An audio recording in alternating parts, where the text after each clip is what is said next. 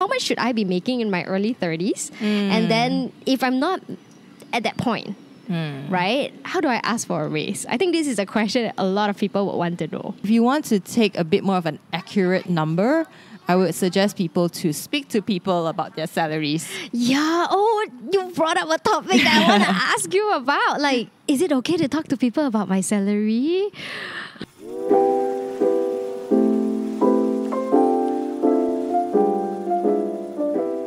Welcome to Small Girl Big Talk, where we talk about all the big stuff in adulthood, like relationships, self-identity, career, finance, and all the other important things that you care about. I'm your host, Wendy, and my hope for this podcast is for it to bring comfort and help you to feel just a little bit less alone in your adulthood journey. And today, if you are watching the video podcast, you would notice that we are in a very different place. You might hear a little bit of background noise because we're in the outdoors. And more importantly, I actually have a guest over here on my podcast. So this is the first guest episode that we have here on Small Girl Big Talk. And I'm really, really excited about it because I have my friend Ellen over here.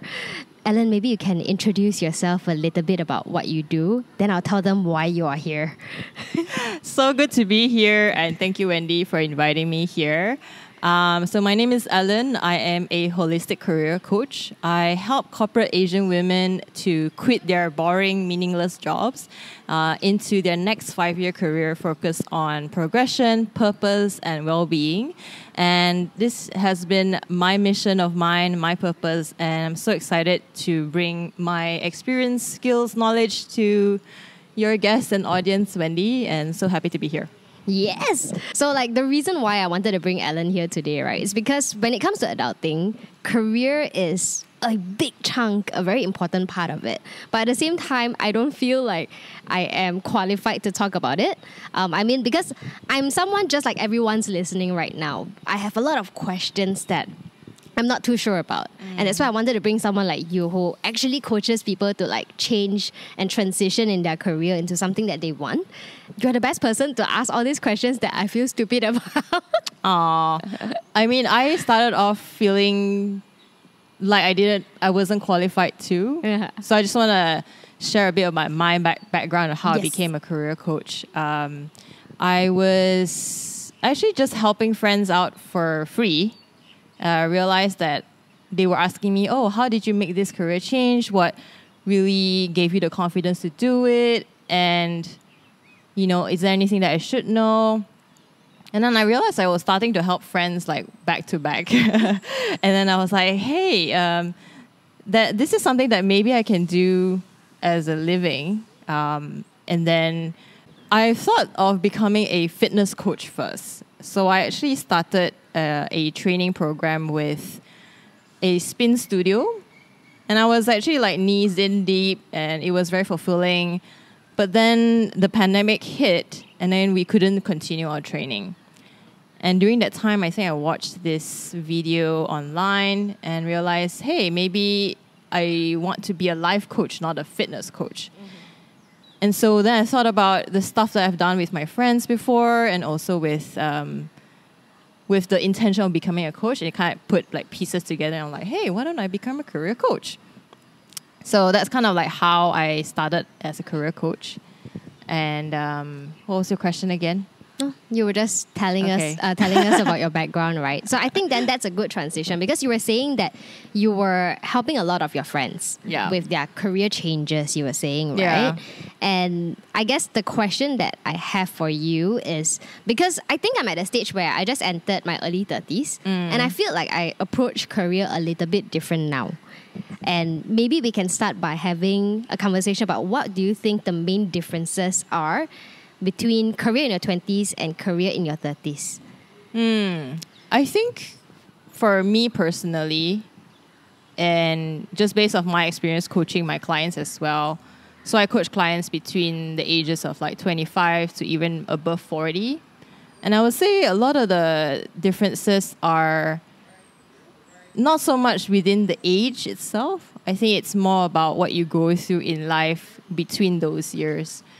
So I have my personally, in my 20s, I was still kind of just figuring out who I was. I wasn't sure about my skill sets, my strengths. I was still people pleasing a lot. I was still having lots of bouts of imposter syndrome. I was still not very knowledgeable when it comes to things like how do you manage your boss? How do you manage your colleagues? How do you manage people? How do you ask for a salary raise, right? And I think we put a lot of pressure on ourselves to know all these things in our 20s, but we didn't learn this from anyone. Like college, university didn't teach us. And we're very fortunate to have Instagram to be able to show all this information now. But back then, we didn't really have that much resource. But then you fast forward to 30s, you basically have like 10 years to figure it out and trial and learn. And I think when you build a little bit more confidence, you also kind of share those information with friends. You talk about it more, you're more open. And then you slowly also learn about yourself. And you figure, hey, this is something that I could maybe venture into a bit more. You're more certain about your own skill sets. So I think the transition between 20 to 30s for me personally was really kind of diving deeper into who I was and creating a foundation for myself. But I would also want to just caveat and say that even if this is my journey, it does not mean that everyone goes through the same thing. Again, it depends on background and even my own clients, right? There are some of them who are much older than I am, but perhaps they went through a difficult time in their jobs and maybe they weren't so fortunate to have support system like I did. And so I think the age is one part of it. I think what matters is like what you have been through in your life and whether you have support system, and I guess we can talk about that a bit more. Yeah. Like I was just thinking between the difference between like your story and versus mine, right? I felt like when it comes to coming closer to like my early 30s compared to my 20s, right? I feel like 20s was when I was like you, I was exploring what I want, and I was a little bit more reckless in my career journey. Like I didn't reckless in a way, like I've never really looked at the long-term journey where I just like focus on, okay, what do I feel like learning now? What do I feel like doing now? Then I just get into it. But at the same time, I did have my own sets of limiting belief on not having confidence in my own strength in what I want to do, which is why like I settled for like safer career choices in my early 20s, just because I felt like, oh, that's what everyone is doing, that's what I should be doing too. And then by my mid 20s, then I started venturing into entrepreneurship, because that's when I realized like I'm made for so much more than just settling for a safe like corporate-ish job. I was mainly in startups, but then when it comes to 30s, I think because I'm at that age where like I am, preparing for marriage and slowly settling more into life. And then this is when I start to feel like, oh, should I be making more than I'm making? How do I ask for a raise? Like as compared to my peers, am I doing all right? I think I start to have a lot more of this kind of questions where I'm like, I think there's a lot of like concerns and worries about like, am I doing all right? Like it's more a lot of like self-check about where I am now in my journey. And I think that's why I wanted to have this topic today. And like the theme that I set is really like the career questions that we have in our 30s. And like you touched on this just now, and I just have to ask, like, let's just see it right into it, right? At our 30s, okay, there's two things that I want to ask. I want to know how much should I be making in my early 30s? And then if I'm not at that point, right? How do I ask for a raise? I think this is a question that a lot of people would want to know. Yeah, great question, and something that I struggled personally with. I think the first thing to talk about again is, where are you at in terms of your career? Are you at a stage where you're happy or unhappy? What I tend to find is with people who are happy in their careers, they tend to perform better. And people who are maybe unhappy can still perform, but they end up burning themselves out. And as a result, they may not get to where they want to be. So I think that will be kind of my first checkpoint. Are you happy or unhappy? Now, of course, if you want to talk about performance, then it comes to whether you are utilizing your skill sets to the maximum, whether you are in a position where you have advocates within the company to advocate for you. And finally, I think it's about your own progression path. So, for instance, if you are currently an analyst and you're happy with your job and you have a good boss, right? But if you're at a stage where you're not sure about the next progression path or it's not clear for you, then perhaps it's quite difficult to see what the next level is for you. So when it comes to salary raise, I think a big part is to tie in with your progression, whether you have this specific level or rank in the company where you can climb up to.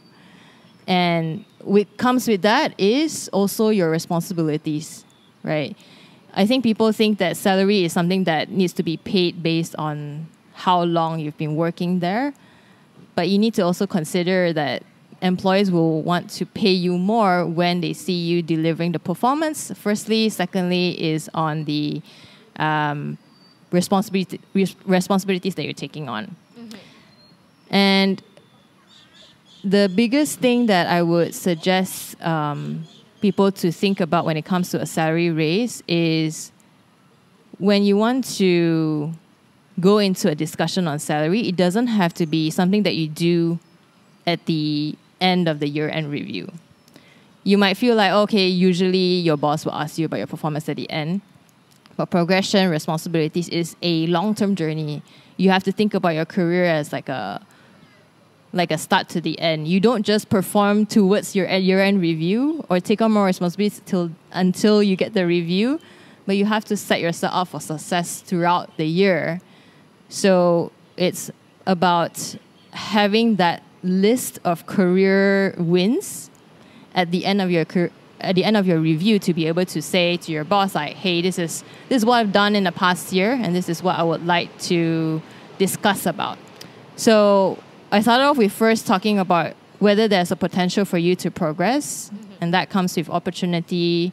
And then the second part is whether you have that ability to take on responsibility.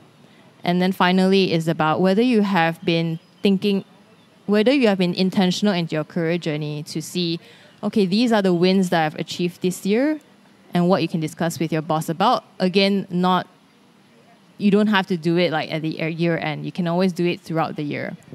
So I think most people probably don't have these steps down. And so when it comes to salary negotiation, they get afraid and fumble. I think once you come into the salary negotiation prepared, then it's more effective that way. Okay, so because you were saying that we don't need to wait till like the year-end review time to talk about this, right? Yeah. How would you initiate this conversation with your boss then? Because I'm someone who is very, I don't know what's the right word in English, very paise when it comes to fighting for myself in my career. Because I think the culture of the company that I'm working in, it's a lot of like, like I'm learning a lot in my job and I'm exposed to a lot of people and a lot of network in my job. It's almost framed as if that working in this company is a privilege. But at the same time, I also need to fight for my own right? How would you suggest I go about initiating this conversation for a career review? I think it's a very common Asian thing. I think since young, when we ask our parents for allowance, it's like a huge no as well, right? Like, why do you want to get a 3 ringgit allowance instead of 2 ringgit? I think we don't really ask that and we get punished for asking more. So very, very common amongst Asians to have this like apprehensive to ask for salary. And the second thing is you're afraid that, if you ask for a salary, that means you're ungrateful. Yeah. Right. So a lot of things to unlearn there. And that's the kind of work that I do with my clients. But when it comes to the right time to ask for a salary raise, I think it all boils down to 2 things. Do you have a regular meeting with your reporting manager? And number 2, do you have your career wins list with you? If you have these 2 things and you have in your career wins list have done this amount of impact, then you have what I call as leverage, right? I'm talking about a context of like you're still within the company and you're not looking for a career change. It's not a salary negotiation for career change. I'm talking about within a company, how would you get promoted is to have that career wins list and that one-on-one session. So in those one-on-one sessions, what I usually do with my own manager, and I recommend this to my clients and everyone and you guys as well, make sure you go into this meeting and doing 90% of the talking.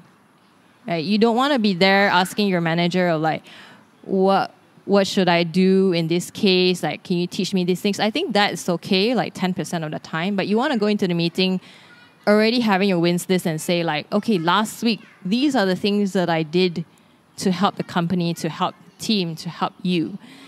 And these are the things that I'm working on, right? So every week, you can imagine that if you're updating your boss this way about what you've done every single week, in their minds, they will know that this person that I'm hiring, she's delivering so much. Mm-hmm.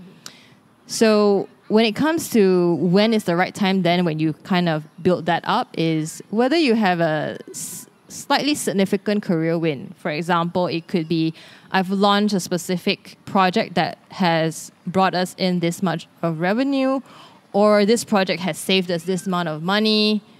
Can we discuss about maybe perhaps increasing my salary? Or can we just maybe discuss about what's the next progression path for me and what's the timeline to get there?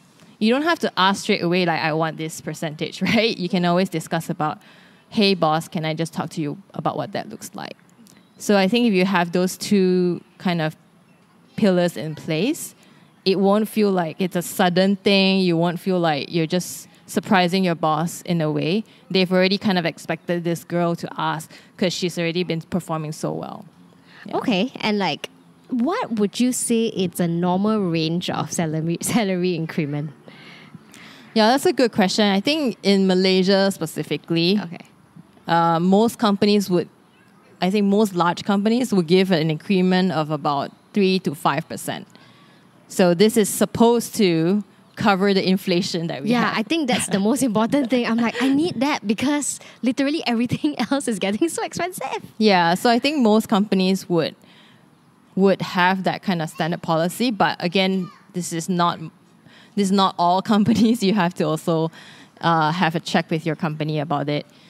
When it comes to what's the right amount to ask, I would firstly think about doing your own market research. And market research can be in many different forms. The first thing that I would suggest you to do is the lowest risk, right? Because most of us are already quite uncomfortable talking about salary. So I would say the lowest risk to salary research is just going online. There's a lot of platforms out there that has salary transparency numbers. So you can Google, say, a client account manager role, how much that usually pays. I think there are websites called like payscale.com, salary.com. And then sometimes like JobStreet, which is a Malaysian platform, you do see the salary range there. So that's kind of the lowest risk to go about it. But if you want to take a bit more of an accurate number, I would suggest people to speak to people about their salaries. Yeah. Oh, you brought up a topic that I want to ask you about. Like, is it okay to talk to people about my salary? Yeah. I think, again, it's something that we're not used to. Yeah. And you probably don't want to like publicize your salary on like a podcast or like online anywhere.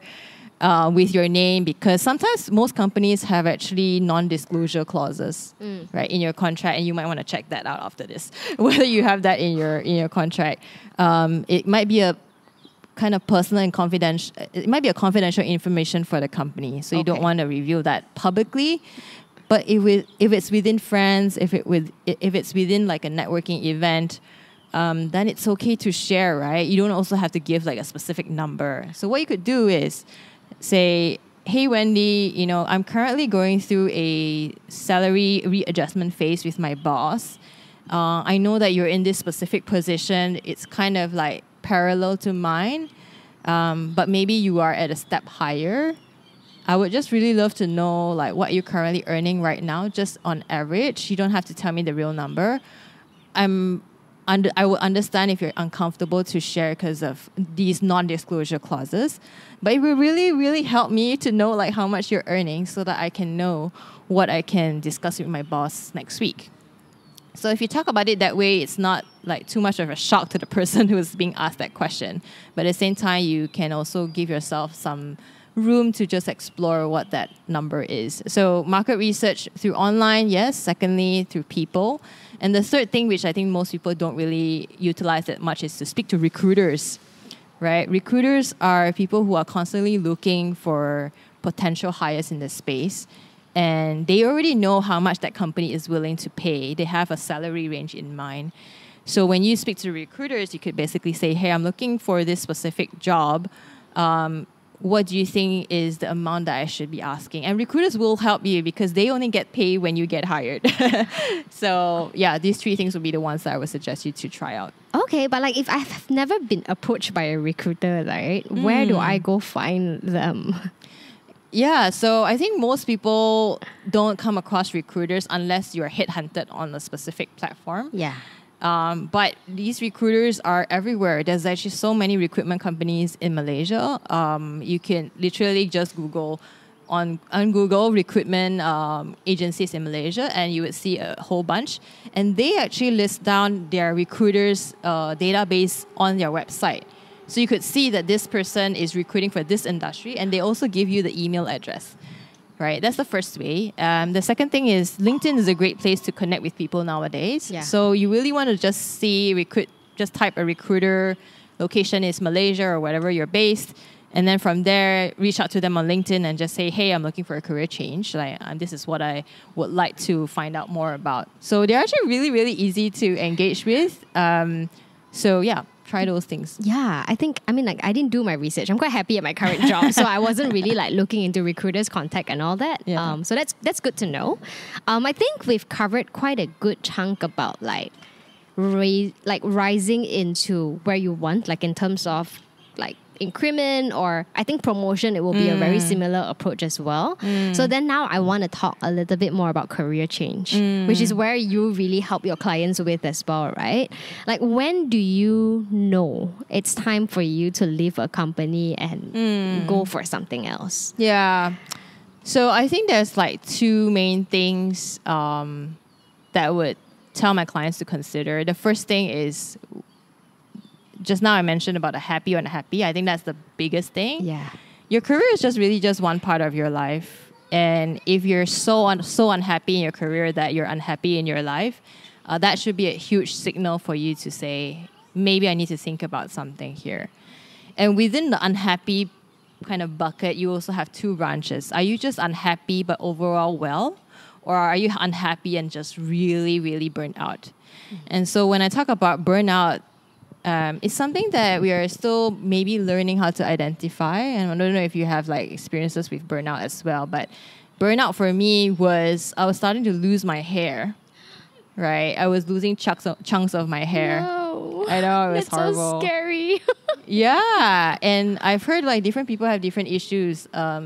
You might have skin problems like rashes that doesn't recover. Yeah. Those are actually physical signs of burnout, right? Yeah.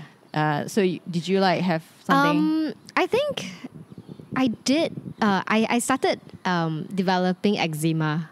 Yeah. Yeah. So for me, issues, skin issues. And I remember going to the skin doctor. I'm like, this is all new to me. I don't know what's happening. He's like, I think you're just really stressed out at your work. Like, because he asked me a lot of questions, and it all just pointed out to my lifestyle and the stress level that I was facing. Yeah. Yeah. So that's when like I realized like, okay, I'm literally getting physical signs that like, hey, SOS, you need to do something about your life. So I went through that as well. Yeah. And one very common burnout sign is also like your periods. Ooh.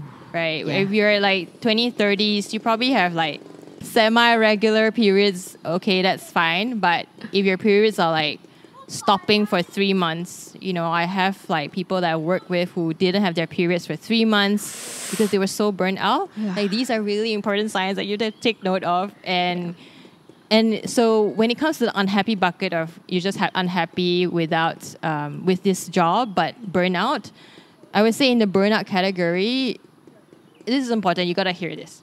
It's okay to quit without a job if you have savings. Right? When you're burnt out, it's very, very hard to make a career change because career change is something that you have to spend time and energy on, and it requires you to meet people, right? If you're so tired, you're losing your hair, your period is delayed, you just need to give yourself that love and care just to recover and heal. I personally quit without a job before, and I spent about 4 to 6 months just recovering, and it was like the best thing ever. And I actually do encourage my clients to do that as well. When I see them in a stage where they are not capable of finding a new job immediately, the work that we do together is actually to encourage them to have the courage to build the savings and then to quit their jobs to heal. Now, if you're in the first category of you're just maybe like not so happy because the job is not so aligned to what you do. So let's say like Wendy, she's a very bubbly person, right? And she's very joyful. She speaks really well. But let's say she's in a job where she's just, on her computer and talking to no one, just writing reports, That's also depressing. Yeah, so that's like a really misaligned job for you. It doesn't utilize your strengths and personality, doesn't come out that much. So in that sense, I would call it a misaligned burnout. In that case, maybe you would have some capacity to look for career change separately. So we talk about unhappy and happiness already. The other thing that is really important to consider is the progression, right?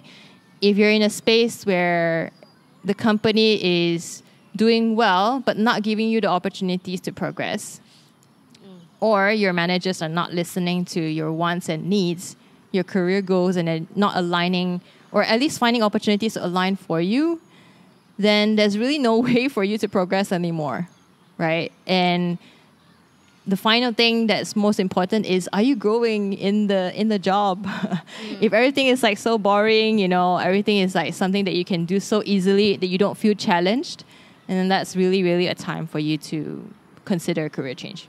Yeah, I think Wendy is like thinking about her career. I know, no. I mean, like, because like I said earlier, like I've generally been quite happy with my job because there's progression. Like I'm just reviewing my own experiences based on what you've mentioned. I was like, okay, am I happy or not? Or am I just burned out? Or you've made career changes, right? In the past. I've made career changes too. And for me, I went from being a content marketer in a startup where I was just creating content for the companies to currently I'm trying to like I'm thinking how to describe what I'm doing right now because I feel like my current job scope it's very wide because I'm a chief of staff to my CEO, right? So my job pretty much covers everything that a CEO would do kind of thing. Like I kind of oversee the operations, I oversee new projects and stuff like that. So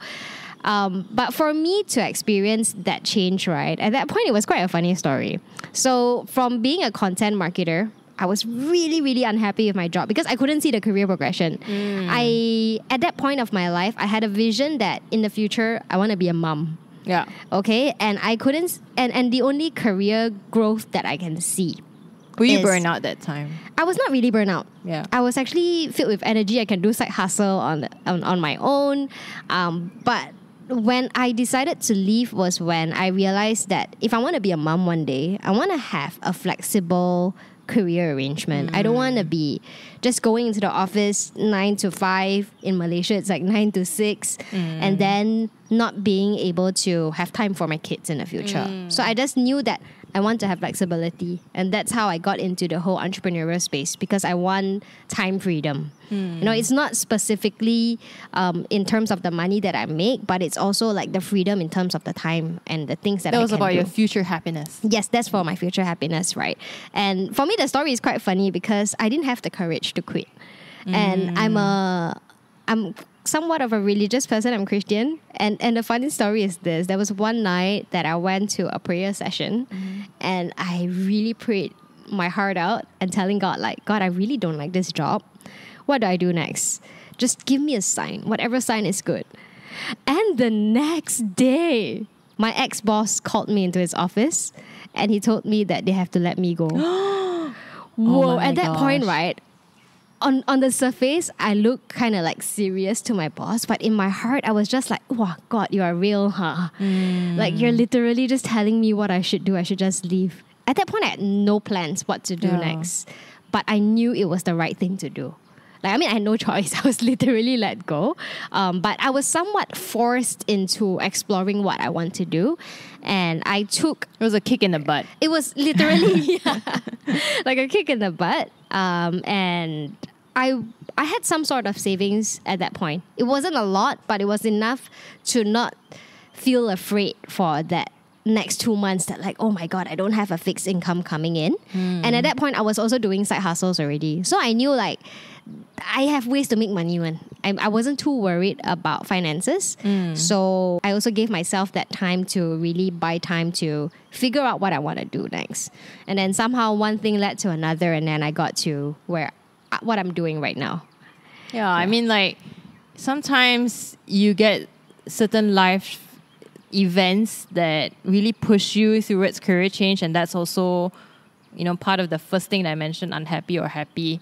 I've had clients who really was pushed through as a career change because they actually lost a family member. Yeah, and that is a really, really heartbreaking moment, but also very enlightening because it reminds you that life's so short, right? If you're so unhappy right now and you have a family member that passed, it reminds you that you have to go after your future happiness, and that's what Wendy did, right? Or it could be that, you know, like Wendy said, she was planning for motherhood. And I've had a lot of friends or also clients who are married, don't have kids, but they're already so tired and so burnt out. And so when they think about kids, it almost cripples them, and they are wondering like whether they want to have kids or not. And so that becomes like you're cornered into a position to decide either or. And sometimes you might need to prioritize family and put career aside, and that's totally okay. I think we all talk about women can do it all, yes, but not all at once. So you want to also be able to see, yes, I want to go after my career progression now, but 5 years from now, maybe I want to prioritize my family, and how can my career fit into that picture, right? And the last thing that I think most people go through in terms of life event is when they see, like they have this kind of awakening. Right? Going to be a bit of a spiritual part here, but Wendy and I talk about this sometimes. When you have this deep sense of not being fulfilled, when you feel like there's something just calling out to you and you just don't know how to access that. And there are signs everywhere, as you said, you know, there's a job posting that reaches out to you and say, like, would you want to be trying for this job? So many signs that are kind of like calling out to you and say, hey, wake up. That's also a very important signal to catch. Personally, that's what I face as well. So during my first career change, I was going through a death anxiety. So what that means is I was confronted with my own death. Yeah. And at that time it was really tough, right? I didn't know how to deal with that. I went for therapy for that. But during that time, I realized that it was an awakening for me, because I imagined myself going to my job every day. And you can think about this too. Can you imagine yourself waking up today and tomorrow, what if you realize that you only have 2 months left? Then at that time, I kind of thought, hey, I don't want to spend my last few days doing this kind of work, right? Yes, you want to spend time with your loved ones, and that's so important, but you also want to think about what is your impact in this life. Mm-hmm. And so at that time, I was very certain that I just don't want to do this anymore. Then the day itself, I started looking for a new job. So a spiritual awakening might be something that you're going through, and definitely listen to it. Yeah, and I really think like this whole career thing, right? It's really not just a very black and white thing. Like you said, like career also spans into like your own spiritual growth and like your own emotional health and your relationships with people as well. I think like quite a common struggle that I heard about when it comes to corporate especially is like the toxic environment in work as well, right? So I guess like I'm just chiming in to say that with when it comes to our career, it's good to actually tune in to how you feel about the job. And are you actually observing if there are any signs around to help you to make the decision on how to move on from where you are right now? Yeah, I think the tuning in part is so difficult also. Like we have so many distractions nowadays. Mm-hmm. You have technology is one, but the distraction of technology is probably like the majority of the distractions that we have now, right? And so it's really, really hard to tune in, but it's still a practice that we all have to do. Yeah. Not just for our careers, but, you know, everything else around our career. And personally, for me, how I ensure that my career serves me is whether it allows me the space to tune in. Right? If you are in a career where you are constantly tuning out, that's a recipe for burnout. Yeah. Yeah. So, like doing what I do, coaching my clients, is one of the ways that reminds me to always tune in. In my other full-time job, I'm also a regional manager. It also requires me to tune in a lot because we are also strategizing how do you create success for the countries that I'm managing right now. And it requires a lot of thinking and tuning in. And when I deal with clients, I got to think about, okay, what is the client thinking about? And I have to empathize with them as well.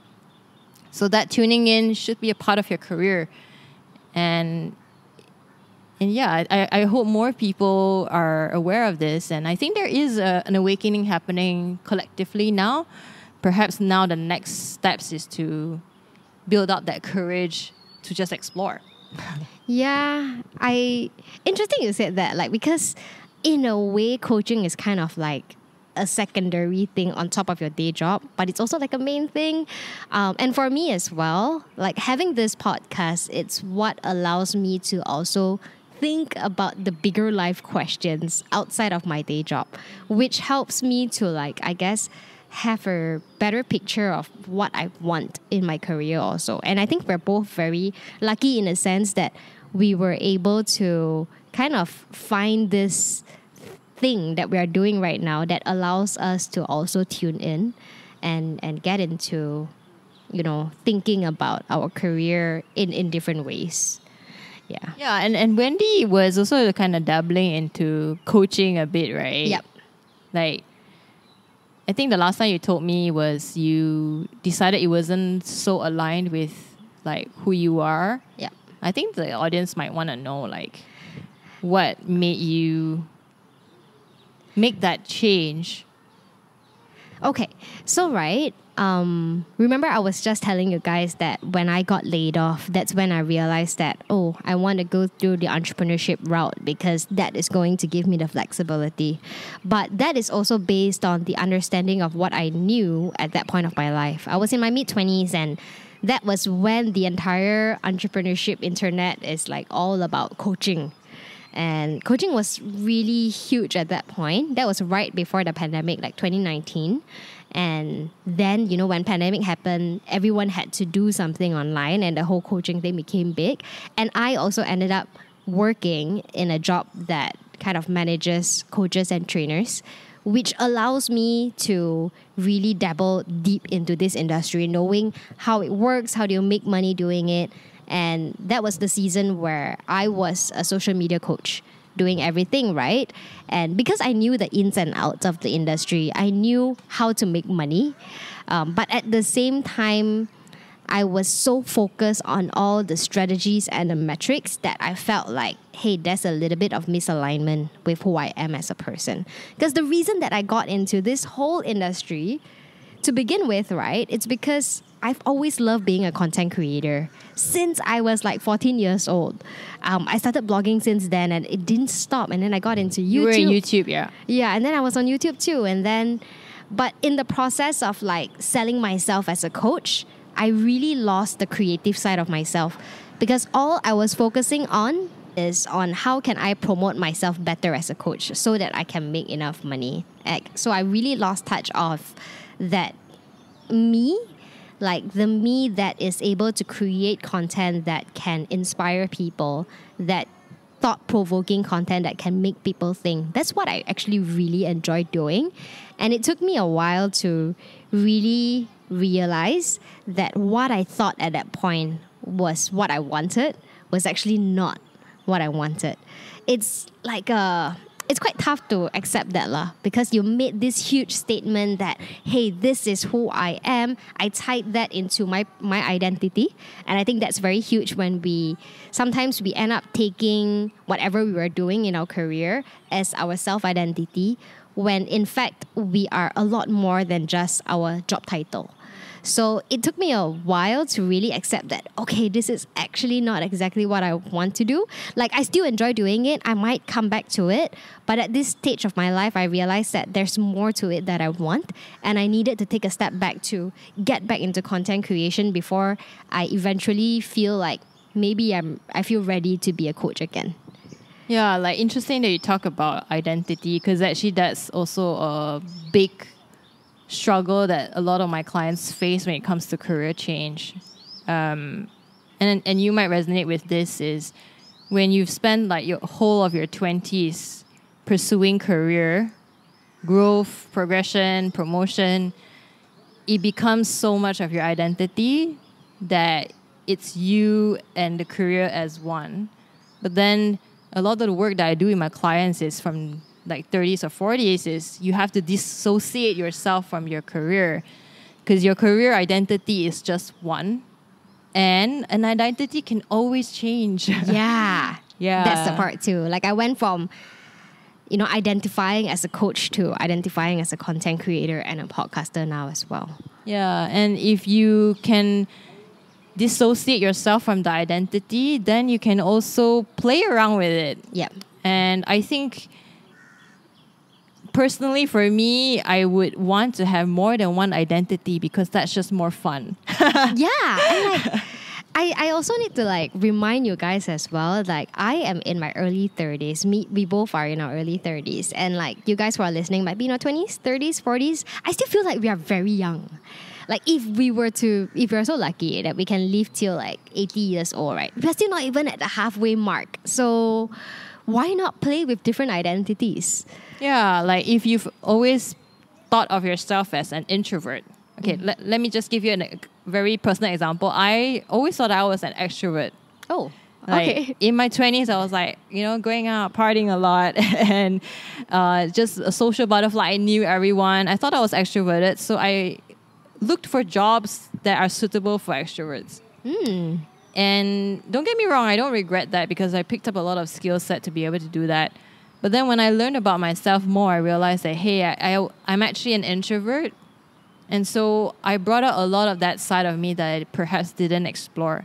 So if you stuck with the extroverted identity so, you held on so tightly, I wouldn't have explored this other side of me. Yeah. Which is the listening side, which is a lot of the empathy side. Empathizing side? Yeah, empathizing side. And coaching really brought that side out of me. And so when I talk about exploring different identities, you're also exploring different parts of you that maybe you didn't really explore before. And so I'm sure Wendy also had the similar experience when it comes to I'm sure when you were a coach, you also explored some parts of you. Oh yeah, definitely. Yeah. I think there's a lot to it that you just need to be unafraid to go explore. Yeah. And honestly, I'm just so grateful that Ellen is here to talk to me. I felt like I'm being coached about my career as well. And this is why you guys need to really follow Ellen on her Instagram as well. I've been really digging your content. Every time I share about your content, right, I'm not just doing it because I love you as a friend. Aww. I actually feel like we need more of such content on the internet. Thank you were saying that technology can be a distraction to us, right? But I feel like if you actually strategize how you use technology, how you use social media, if you follow people like Alan on your Instagram, it is good distraction. because it helps you to actually think about things that matters. And so I want to encourage you guys to follow Ellen on Instagram. She is at Coach Ellen Chua. I'm also going to include her Instagram handle on the description box or the show note so you guys can follow hers. I feel like we've covered quite a good range of the topics that I want to discuss today, and it definitely doesn't end here. I want to let you guys know as well, like I really want to have Ellen in as like a resident career coach slash guest for you guys. Like I feel like today was a lot of me asking questions because I have a lot of questions and I didn't even cover every single one of it, but I felt like we had a good flow to it. Is there anything else that you want to add on before we wrap up this episode? Yes. Maybe just a message to whoever's listening. If you feel like there's no one that you can ask questions about in your career, or maybe you've talked to friends and family and they're giving you answers that are not serving you, then this is a really good space. This podcast is a good place for you to learn and find a community in. And I think Wendy she may not be a career coach, right? But she also has her own career experiences that you can leverage on. And you're not alone, right? We may be strangers on the internet, but our hands are open, our hearts are open for you to seek help. So don't feel alone in your career. Don't feel like it's the end of the world, even if your career is in shambles. Right? We all have been through that, so yeah, you're not alone. Yeah. So if you have any more questions related to career, right, I always have this form where you can request for topics or questions. So I would also include it in the show note. If it's career related, then great. I can invite Ellen over again, hopefully soon. We never know. And you are also please welcome to message Ellen on Instagram as well. Perhaps you can also have her as your career coach if that is something that is aligned with what you are, like the season that you are in right now. So I guess that wraps up this episode today. I really, really enjoyed this conversation that we have. I was actually so nervous. Same. About having my guest over, but I felt like we really flowed very well. Yeah. It just felt like the regular coffee chat that we have. So for those of you who are actually watching the video podcast, this is a cafe where we actually met up at like a few months ago. Yeah. I think we just decided to catch up one day, and then I think Wendy was like, hey, maybe I can do a podcast here one day. And I was like, yeah, sure. And then now we're here. We manifested this. Yes. I really love the vibe over here. It's like a family park-ish and a cafe. So if you guys like it here, do let me know so that we can come back here for another episode as well. Okay. And thank the weather as well. Yeah. It's so beautiful today. I cannot wait to finish my coffee and actually continue to catch up with you after this. I'm excited to come back here again. And thank you so much for listening. And thank you, Wendy, for inviting me. Yes. All right. We'll see you in the next one. Goodbye.